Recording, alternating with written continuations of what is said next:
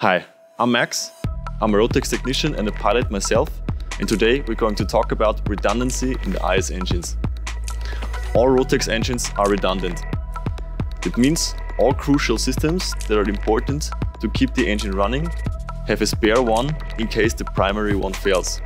In gasoline engines there are three crucial systems: air supply, fuel supply and electrical supply.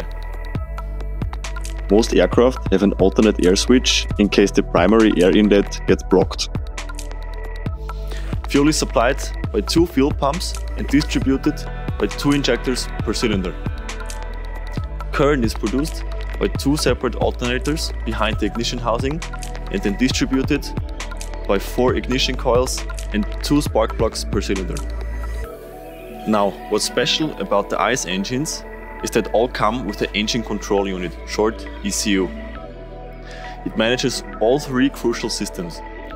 That means if a fault or a failure in the engine is detected, the ECU does everything possible to keep the engine running on full power. As hardware, there's not one, but two computers that run independently from each other.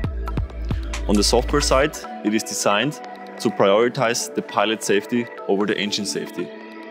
And of course, it warns the pilot about a fault that is detected in the engine, so he can act accordingly. I hope you learned something today. Any questions? Let us know in the comments.